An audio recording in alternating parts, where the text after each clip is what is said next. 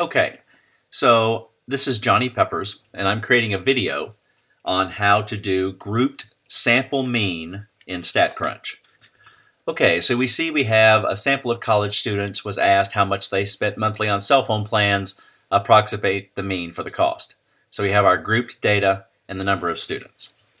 So I am going to click on my icon here right next to my data, which gives me my choices.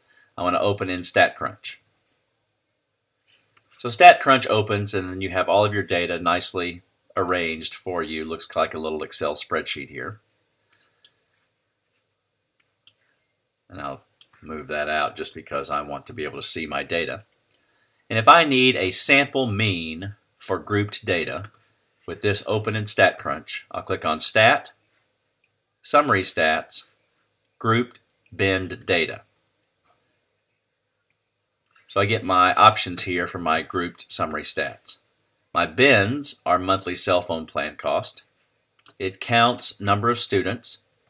Now this is very important for a mean. I want to do the midpoints defined by the average of consecutive lower limits.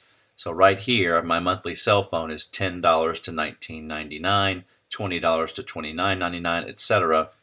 This gives me my midpoints defined by the average of my lower limits. So my midpoint here is 15.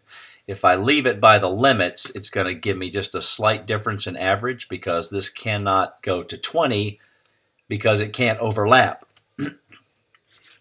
So I use consecutive lower limits, click on mean, and compute.